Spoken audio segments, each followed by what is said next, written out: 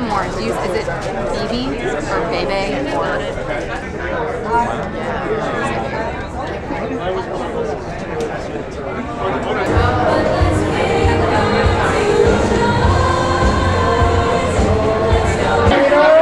This way, please.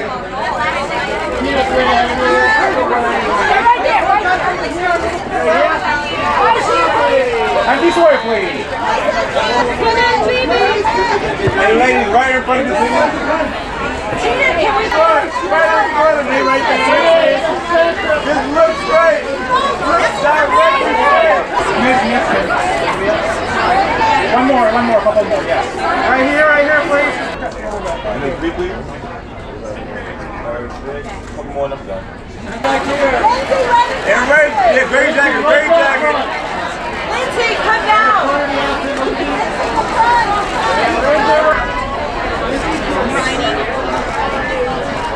And the back.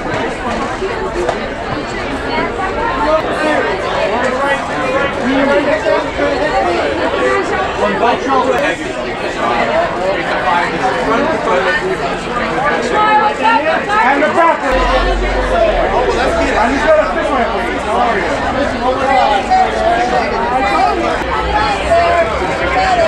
Chris, get one look over here. Chris, the back. Chris, right here.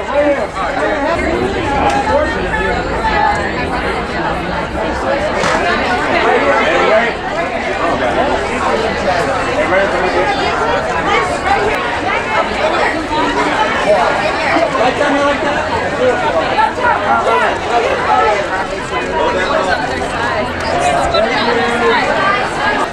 I'm here with you. This is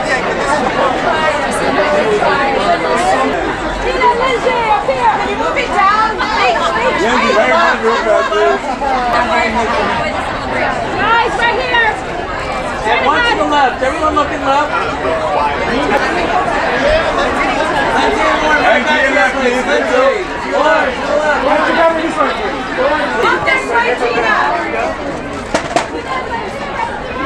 Right next to her. Lorne, this way, please. Lorne, keep up the way.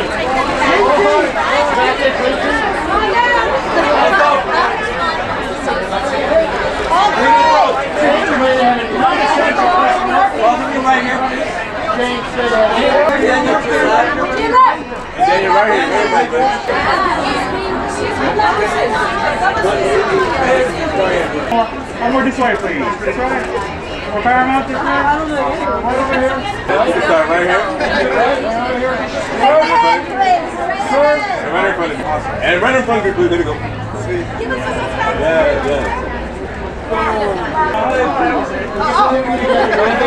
And together this way, please.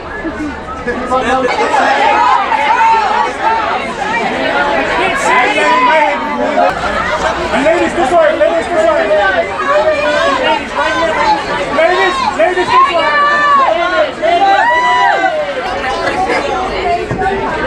Rachel, sit. Rachel, sit. Over here.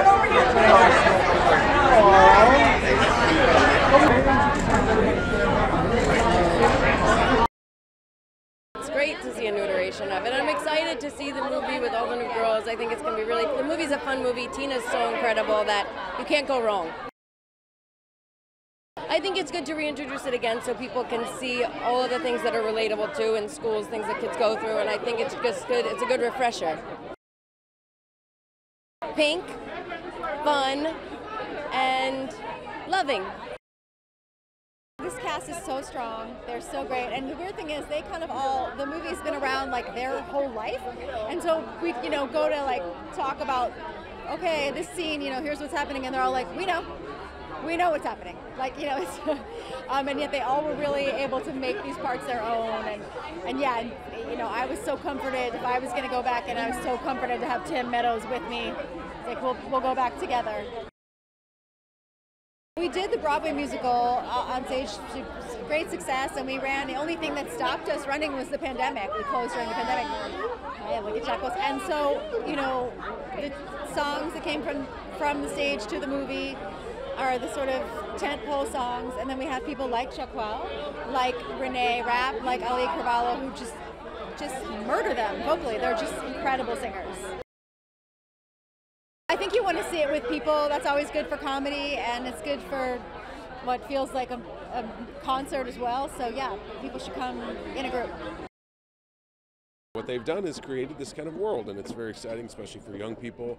Obviously, the musical's been such a hit on the road and with high schools performing it and everything, so it's become this sort of legacy, and it's really nice to be a part of it.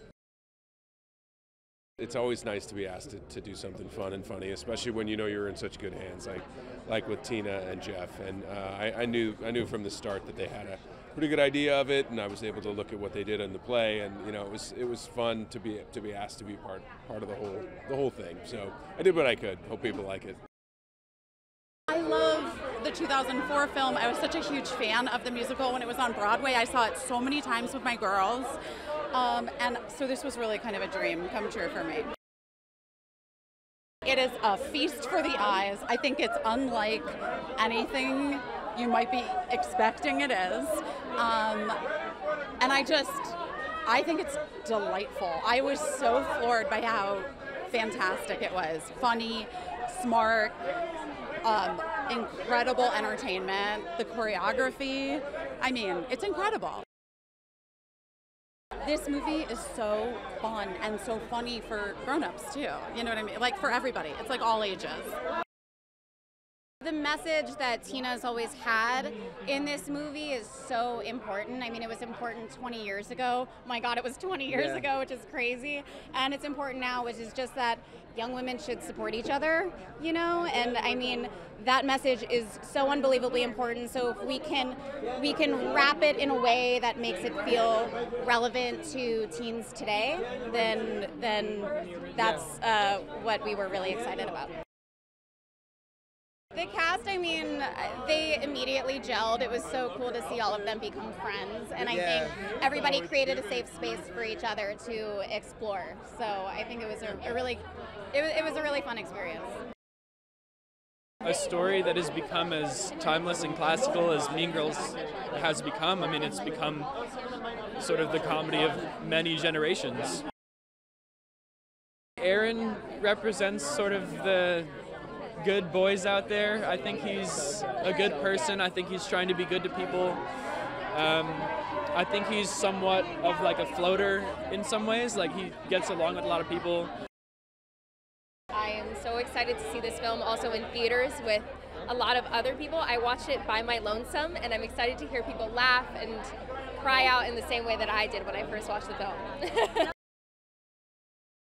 Janice is really a character who would rather sit alone at the lunch table than try to fit in with the plastics or any other clique for that matter.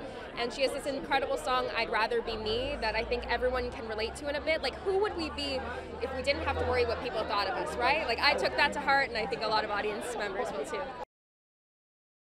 This is the first time for many of us learning choreography, memorizing lyrics, lip syncing, singing live. It was a labor of love, but I'm so proud of my fellow cast, and luckily none of us are mean girls, so it was really lovely working with this entire group of talented men and women. Karen is really reflective of the positive qualities of like humanity, to be able to retain some of their goodness despite being in the presence of something that may be considered the opposite.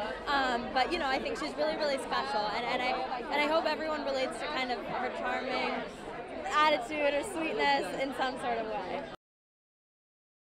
It's a peak of nostalgia, you know. It's one of your favorite movies done in a musical with a younger, more modern cast. But I think especially for the newer generation, we have so much diversity in this cast, and I think it really does embrace the like timeless themes of Mean Girls in a modern context, and I think that's really, really special. The importance of being yourself and not trying to fit in is still very important now, you know? Like, bullying isn't cute, and it's better to be yourself than trying to fit in and be somebody else, you know? Damien's like the bestie. He's the loyal friend that we all know and love. He'll fight for you, and then he'll hug you after. He'll cuss you out, and then he'll give you a kiss on the cheek. You know, like, he's the friend that you need when, you know, you're up, when you're down. I hope they take away the beautiful message that Tina intended, and I hope that they take away the beauty of musicals and movie musicals and how fun they can be. Yeah. The fact that it's so bright, it's so fun, it's so glittery, it's so shiny, and I think we need that now. It's so exciting, and there's also a lot of pressure, so I wanted to do right by the fans, but also, you know, I'm a fan myself, so it was important for me to make it good. So a lot of pressure, but I hope people love what we've done with the movie. I hope audiences are entertained. I hope they laugh. I think it's really funny. I also hope it leaves them with a great message about staying true to your morals, and that's kind of the most important thing. Mean Girls in 3 words is fun, flirty, and pink. Mean Girls, you have to see it in the cinema just to appreciate every single bit of detail that went into creating this movie. I'm talking costumes, hair, makeup, set design, choreography. It's designed to be seen on a big screen. I think Katie's relatable because she's the new girl. We've all been the new kid at some point, whether that's in school or at a new job or just trying something new. So I think that's what makes her relatable. It very much contains the same sort of core and message of the original film, just maybe a little bit more updated to 2024. My name is Kyle Hanagami, and I'm the choreographer for Mean Girls musical. I was told that the directors had put me in their original pitch for the movie. I had never met Art and Sam before, but they said that they had been fans of my work for a very long time, and so I met with them and the producers and Tina and Jeff and people at Paramount, and they brought me onto the project. It's Mean Girls. Like, I was so excited to be a part of this one. Mean Girls is definitely a cult classic. Like, it was kind of the first of its kind to speak to a new generation. And so in creating this movie, we're kind of keeping that in mind and making sure that we aren't trying to remake the old one. We are trying to create something that speaks to a whole new generation that can be appreciated by both the new generation and the original fans of Mean Girls. It's been equally creative and choreography, because I feel like when most people think choreographer, all they think are dance moves, and there's so much creative and planning that goes on behind the scenes. Reneé Rapp is a superstar. She is so awesome to work with. She is such a professional. She gives it everything that she has, and she's such a great actress as well.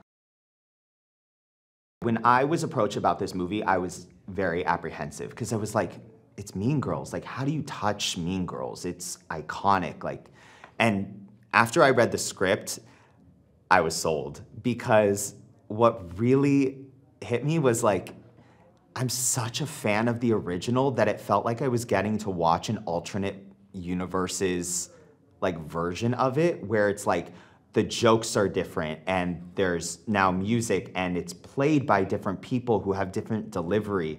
And so if you go in trying to compare this to the original, it's kind of apples and oranges. Like, this is its own thing, and it's its own comedy, and it's its own tone and character plots and story developments and all of these things that just are different.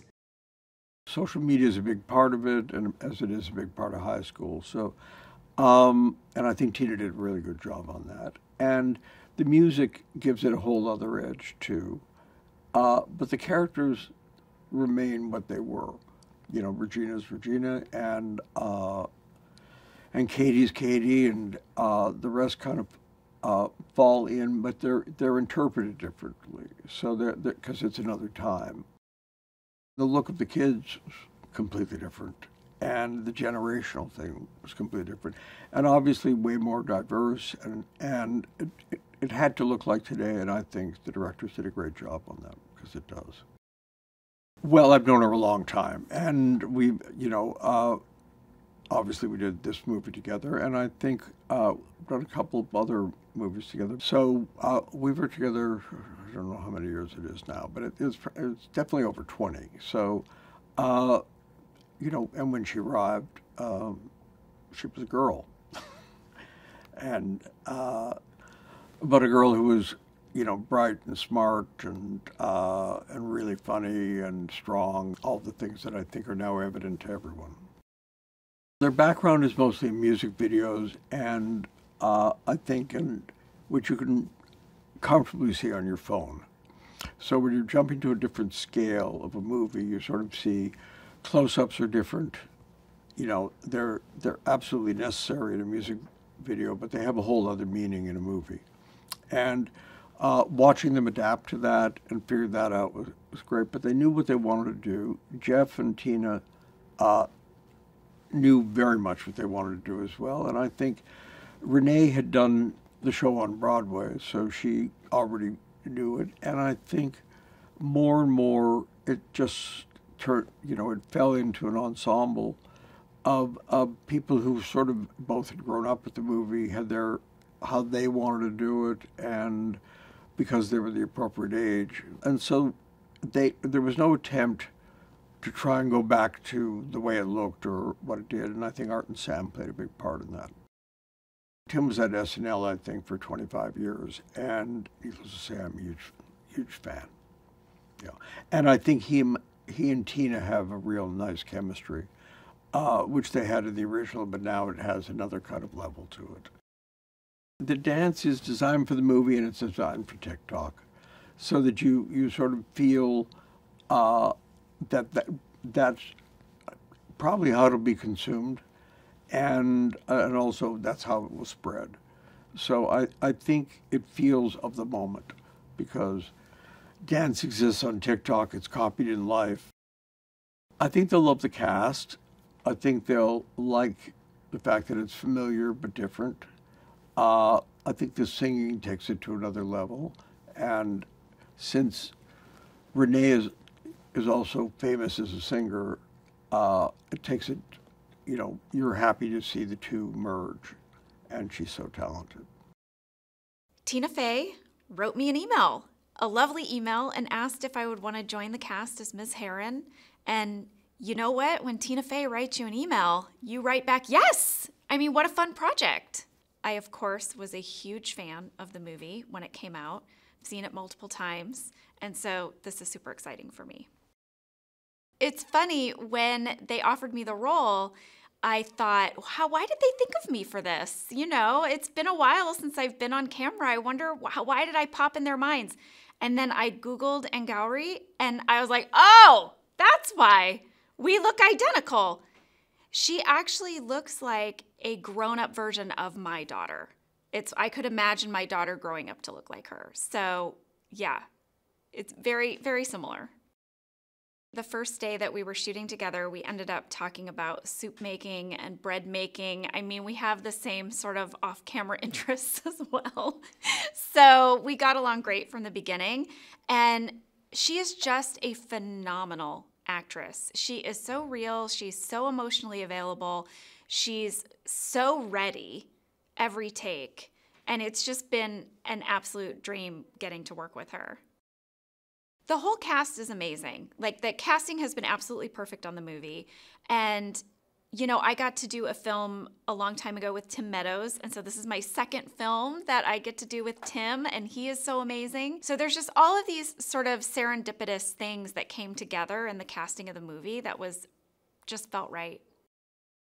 I think we can all relate to being a teenager. It's a time when you're trying to figure out who you are, and you can be easily influenced by the people around you, and anyone who exudes confidence is both attractive and terrifying. So, you know, Regina is all confidence, and that is very intoxicating. And so I think we all know what it's like to be in that sort of adolescent time of transition, and so it becomes very relatable. I think the biggest difference is the phones and the technology and how all of that is working itself into the story. You know, this idea of you can be embarrassed by a video that's been posted, or you can go viral in both good and bad ways. Like, that wasn't part of the original. We didn't have that. And so it almost ups the stakes even more.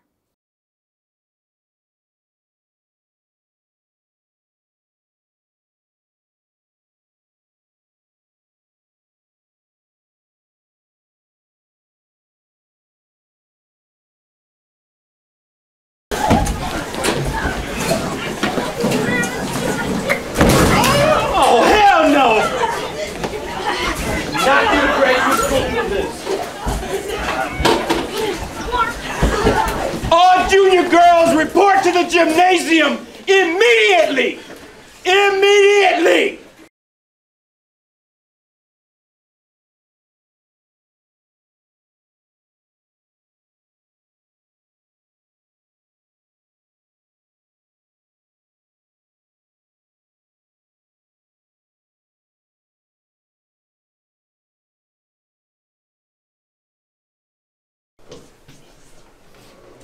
Maintenant, nous choisissons nos noms français. Katie, comment tu t'appelles? Action. And I never told anyone because I am such a good friend! Wait.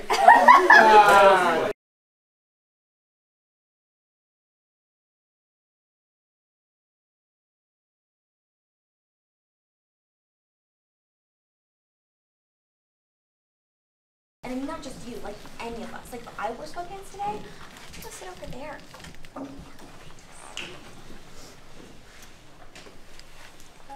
I'm sorry, Regina. You can't sit with us. Thank you so much. Try and see if it works, and then if it... Caddy, in order for this to work, you need to be a huge... Set. And back round. And action.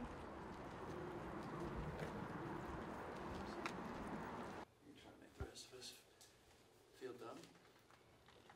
I'm not trying to, it's just happening. Wow. Are you trying to make the rest of us feel dumb? I'm not trying to, it's just happening. Oh, so it's like that. Okay. Challenge accepted. Right. So, we never really do this, but... You're invited to eat lunch with us for the rest of the week. Oh.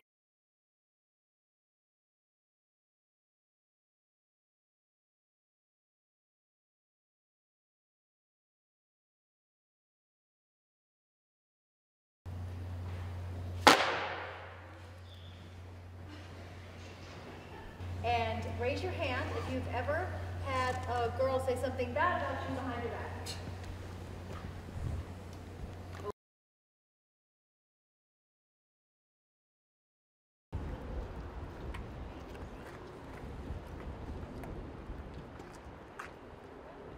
Cut.